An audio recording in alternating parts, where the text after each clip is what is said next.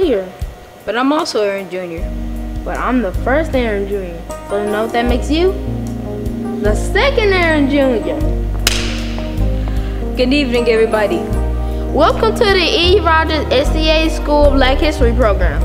We have an amazing experience in store for you guys. So sit back, Relax, and enjoy the program.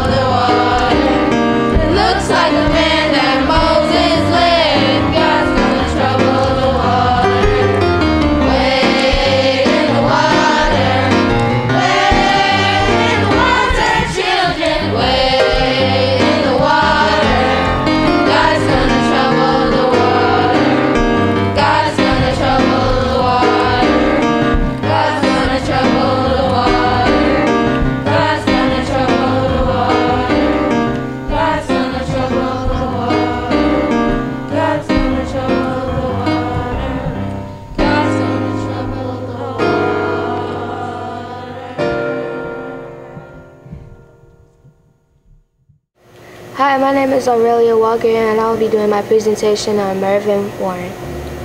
Mervyn Edwin Warren is an American film composer, record producer, and a music conductor and music arranger. Mervyn Warren's mother taught him how to read at the age of 3. He made a change by performing for people and making a talk show called The Mervyn Talks. It made 6 Grammy wins. He also worked with Whitney Houston. Mervyn Warren was born in Huntsville, Alabama on February the 29th, 1964. Mervyn Warren is currently 57 years old. His parents are Mr. and Mrs. Barbara J. Warren and Mervyn A. Warren.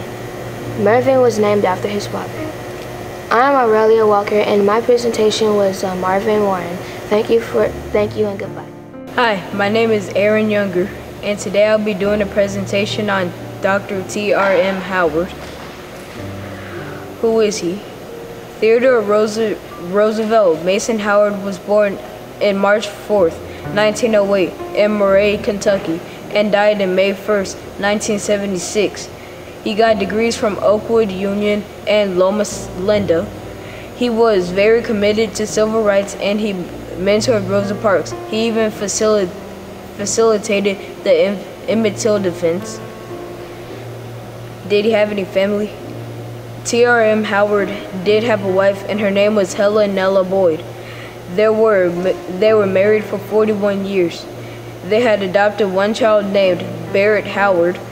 T.R.M. Howard had 3 siblings, David and Linda Beato. He had one sister-in-law named Edith Boyd. What did he do? Dr. T.R.M. Howard was a wealthy doctor, entrepreneur, and civil rights activist. He was a surgeon and a fraternal organization leader. To finish things off, he was a civil rights activist and a pretty wealthy one at that too. Hello, my name is Aaron Taylor. I am in the 5th grade and my presentation is on Dr. Walter Person. Walter Person was on November 18th of 1945. His academic scholarships. In the state of Pennsylvania, Walter Person graduated Palm Forge Academy, then earned a degree in Ridgeland and theology from Oakwood College in Huntsville. Walter Person was married to a woman. Her name was Helen Sinder. Walter also had children. Their names were Frederick, Beverly, and Beatrice Person. Sadly, Dr. Walter Pearson died June 7th of 2020. And here is the ending video of the life and ministry of Elder Dr. Walter Pearson. What I pray for is not an epiphany. I pray for a theophany.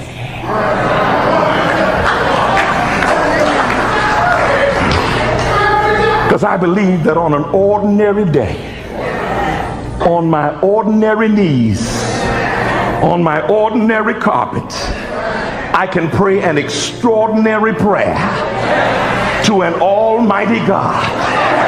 And what I see in that place will not be just an epiphany. It will be a theophany.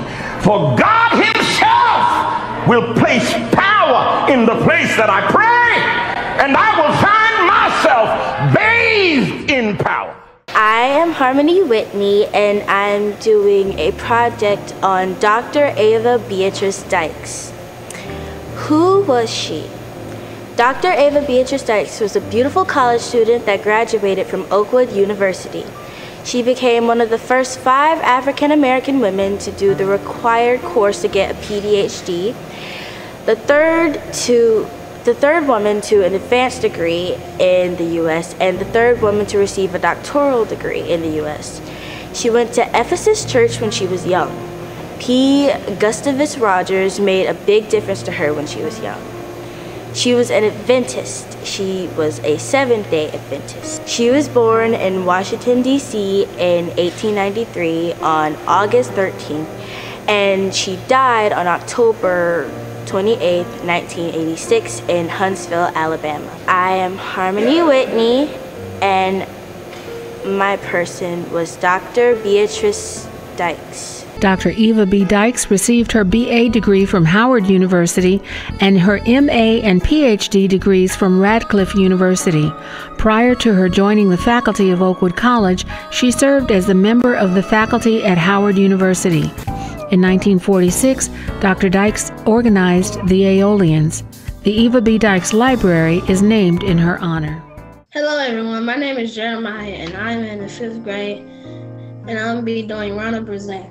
Ronald Bruzet was born June 12, 1974. Childhood and education. Born to Roland Bruzet, his father was a pastor at the Seventh-day Church. Miami Union Academy, student government, honor to society, Florida Young Leaders in Washington, D.C., co-captain of the basketball team. Degree. Graduated from Oakwood College, degree in biology and education. Graduated from American University in management marketing. Life. Married to Joanne Bruzet with 2 children. They are members of the Seventh-day Church. Career. 2005 through 2008, teacher at the Miami Academy. 2006 through 2008, elected Florida House and Representative. 2008 through 2010, re-elected by governor. 2010 through 2018, he worked with the Florida Public Services. Vice President of Miami Seventh-day Academy, National Association for the Advance of Colored People, Natural Sciences Teacher Association. Ronald Bruzet is currently a governor and advancer at Gunner's Law Firm in Florida. He is an accomplished politician and leader with Florida Public Service.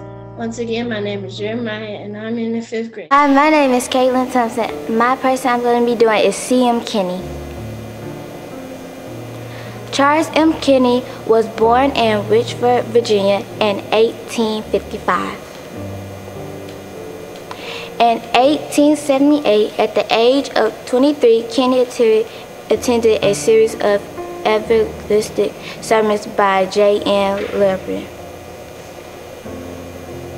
Saturday, September 1878, Kenny kept his first Sabbath. Shortly after his baptism, Charles Kenny started working as secretary of the Czech Missionary Society. In 1883, the church members in the California Conference sent him to Topeka, Kansas to work among the blacks. He labored in St. Louis, Missouri, giving Bible studies. He became discouraged because of the racial prejudice. On June 13, 1891, Kenny organized the third black SDA church in Bowling Green, Kentucky. June 4, 1892, he organized the fifth black SDA church. Kenny continued his work across several states, from the West to Midwest and finally to the South. Thanks for listening. Kamara Wilson, and my person I will be doing is Lucy Bryant. When was she born? Lucy Bryant was born on September 22, 1877, and she was married to Charles Lewis. Lucy Bryant's career was to be the first Jamaican Seventh-day Adventist church. Lucy grew up in Plattsburgh. Fun facts: she was one of the 5 women who preferred to work in New York City all her life. She worked unnaturally to build up the church. Lucy Bryant.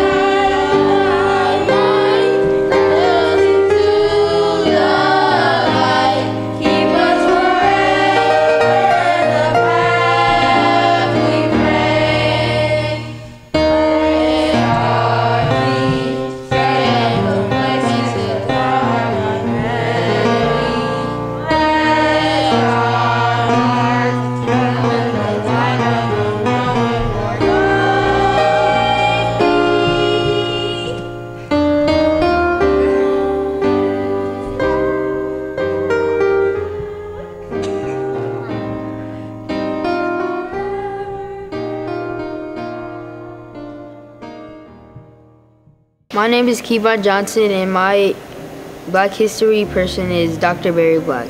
Who was Dr. Barry Black? Dr. Barry Black was born November 1st, 1948. Dr. Barry Black was the 62nd chaplain of the United States. Dr. Barry Black was elected June 27, 2003. Dr. Barry Black was one of the first Black African American SDA in office. One of Dr. Barry Black's famous quotes and prayers: "Eternal and dependable Creator of the universe, we acknowledge you as the giver of every good and perfect gift. You are a solid rock. You arm us with strength. Thank you for the seasons and climates, for sowing and reaping for color and fragrance. Thank you for the time of harvest when our labors and dreams were rewarded. Today, bless our lawmakers." Dr. Barry Black's personal life. Dr. Barry Black is a native of Baltimore. Dr. Barry Black went to Oakwood College and many other universities. He was mastering art degrees, counseling, and management. He received a doctorate degree. Facts about Dr. C. Black. Dr. Barry Black is married to Brenda Burrell. Dr. Barry Black's middle name is Clayton. Dr. Barry Black is still alive to this day. Here's a picture of Dr. Barry Black attending a funeral. Thank you for listening. My name is Kaylin Johnson, and I'm doing Anna Knight. Anna Knight was born in Gatineau, Mississippi on March 4th, 1874, and also died on June 3rd, 1972. Anna Knight was a loved person at Oakwood University for nearly half a century. Anna Knight would rise above her peaceful beginnings to make a massive compact in the Adventist Church.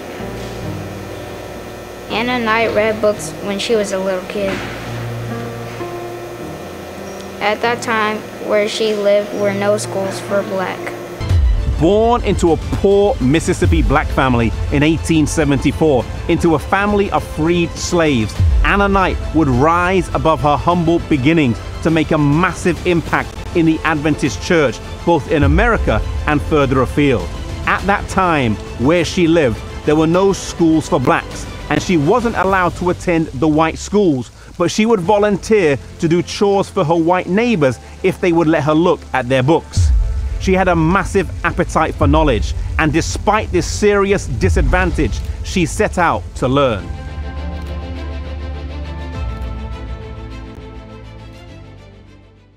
E.E. Cleveland by Chloe Reed. E.E. Cleveland was born March 11, 1921. E.E. Cleveland lived in Huntsville, Alabama. E.E. Cleveland was an author. He was known for a civil rights advocate and evangelist and the Seventh-day Adventist Church.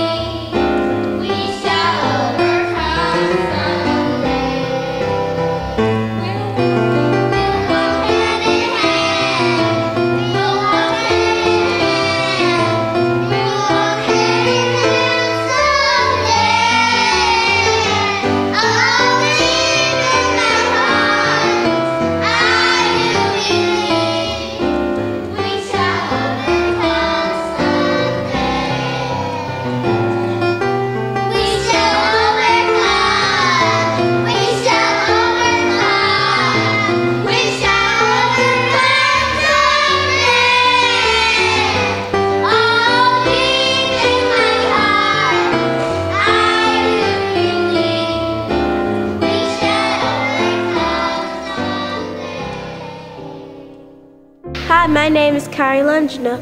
My presentation of William Floyd.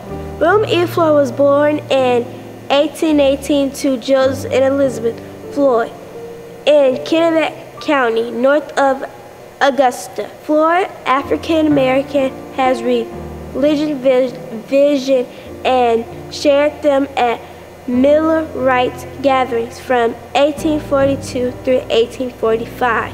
William Floyd has the first of the Seventh-day Adventists to receive visions of Christ's second coming at last day event. He was the first of three people to receive visions during his period, followed by Hazen Ross and Ellen G. White. William Floyd. Hi, I'm Michaela Warner, and I am doing a project on Louis Little. Who was she? Louis Helen Norton Little was born on November 4th, 1894. She was born and raised in Grenada and was married to Earl Little on May 10th, 1919. They had 4 kids, Reginald Little, Malcolm X, Filbert X, and Wilfred X. Tragically, she died in 1991. What did she do? Louis Little served as division secretary. She wrote reports documenting local UNIA, the Universal Negro Improvement ASSN, activities and division meetings for the Negro World newspaper. Fact number 1. She was fluent in 3 languages, English, French, and Grenadian Creole French. Fact number 2. She immigrated from Grenada in 1917 to Montreal. Louise Langdon became aware of the work of Marcus Garvey when she was 16 years of age in 1916. She was fluent in French. She was a prolific writer. She was a poet. She wrote poetry. She was a prolific in the literary arts. She read profusely, constantly. She was a woman of great integrity and honor. My name is Nala Graves, and I'm doing Mary Ellen Britton. Mary Ellen Britton was an educator, social activist, journalist, physician, and ardent believer. Mary was born in Lexington, Kentucky on April 16, 1855. Lexington was the epicenter of the slave trade in Kentucky.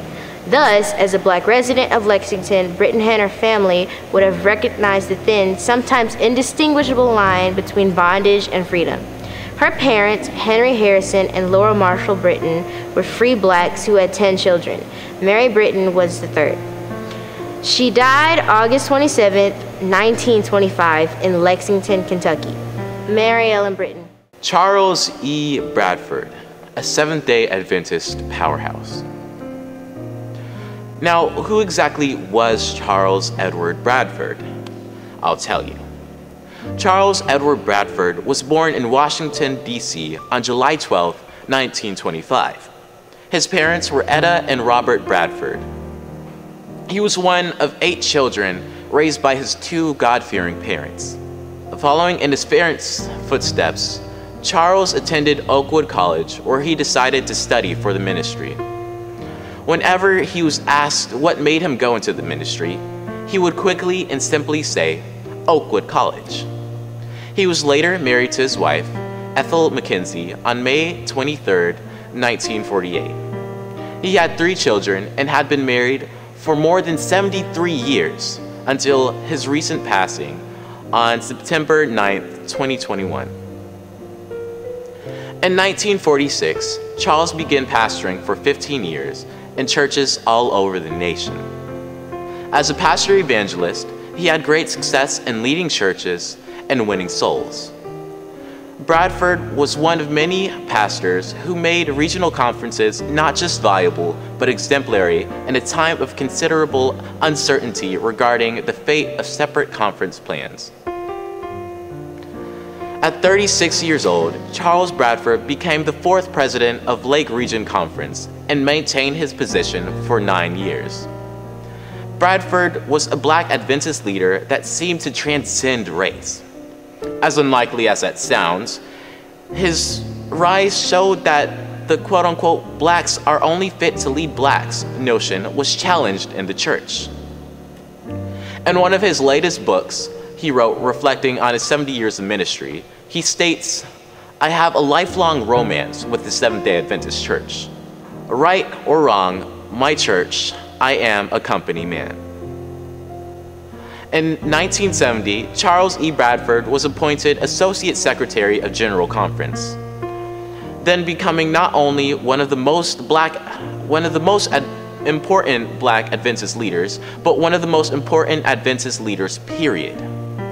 In 1979, he shattered the glass ceiling by being elected the first president of the North American Division, where he served for 11 years, later retiring at a GC session in 1990. He retired as a beloved figure who influenced, mentored, and blessed hundreds of thousands around the world. That is Charles E. Bradford. I'm Presley. I'm in E.E. Rogers. I'm Betsy Cruz. I'm in first grade, and I am E.E. Rogers. I'm Camilla. I'm second grade, and I'm E.E. Rogers. I'm Chloe, and I'm in third grade, and I'm in E.E. Rogers. My name is Keelan Johnson. I am in fourth grade, and I am E.E. Rogers. My name is Caitlin Thompson. I'm in fifth grade, and I am E.E. Rogers. Hi, my name is Nala Graves, and I am in the 7th grade, and I am E.E. Rogers. My name is Michaela Warner. I am in 8th grade, and I am E.E. Rogers. Hi, my name is Simon Harden, and I'm in 8th grade. I am E.E. Rogers. I am Kennedy Bird, and my profile is on Dr. E.E. Rogers. Dr. E.E. Rogers was born in 1916 and died in 2021.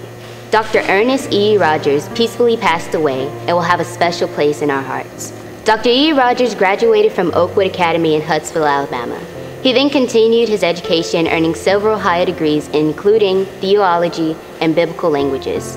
He retired from his position as professor of biblical languages at Oakwood College in 1979. Dr. E. Rogers had a great impact on our lives, and we will never forget him and his success in life.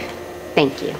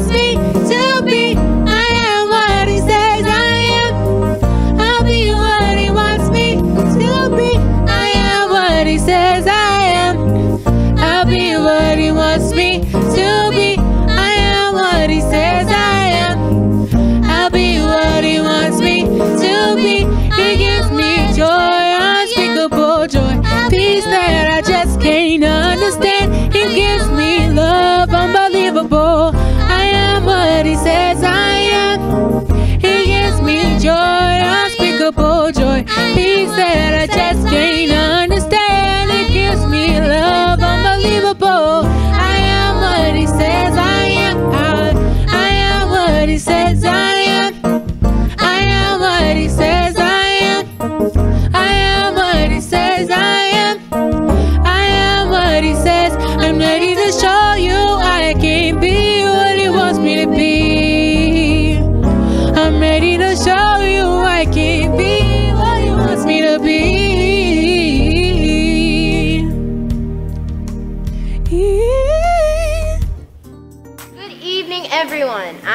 Bella. I'm Harmony. And I'm Kennedy. We need your help raising money for our Adventist Robotics Tournament hosted by the Southwest region.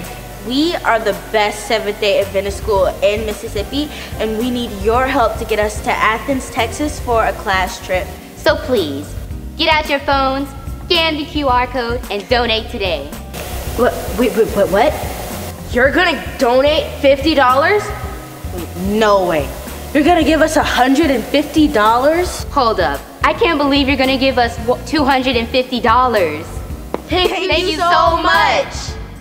Oh, and shout out to New Heights SDA Church, my church, for always praying over me and donating to our amazing school, E.E. Rogers.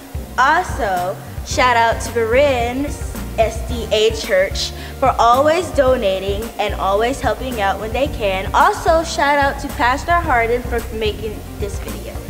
And shout out to South Jackson and Pastor Mickens for their support. We are E.E. Rogers.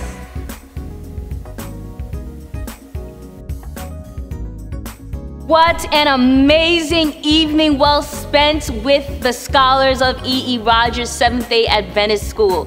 Thank you for joining us this Saturday evening. We are thankful that our scholars were able to produce this program with the help of each other and of course our engineer, Pastor L. Harden of the Berean Seventh-day Adventist Church.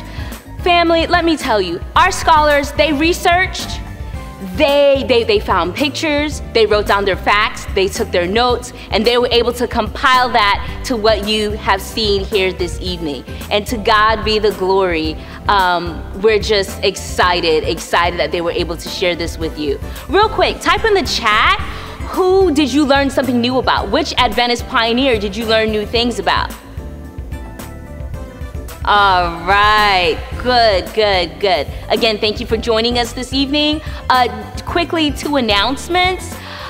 You heard it here first, our 6th through 8th grade class, they will be traveling in a few weeks to Athens, Texas to take part in the North American Division Robotics Tournament. This is the first time that we are going west with our scholars and we are excited. If you haven't already donated something or sent something to the school, be sure to scan that QR code and you can make your tax-free deductible donation for this cause. And last but not least, enrollment opens up on March 1st. You heard it, March 1st for new scholars. There is an incentive for our families who recommend a new family to us. So the portal opens, www.eerogersacademy.com. Check us out, spread the word. God is doing great things at the best Seventh-day Adventist school in the state of Mississippi. God bless.